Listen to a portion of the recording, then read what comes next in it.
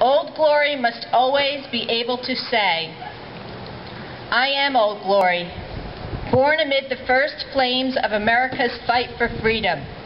I am the symbol of a country that has grown from a little group of 13 colonies to a united nation of sovereign states. Planted firmly on the high pinnacle of American faith, my gently fluttering folds have proved an inspiration to untold millions. Men have followed me into battle with unwavering courage. They have looked upon me as a symbol of national unity. They have prayed that they and their fellow citizens might continue to enjoy the life of liberty and the pursuit of happiness, which have been granted to every American as the heritage of free men.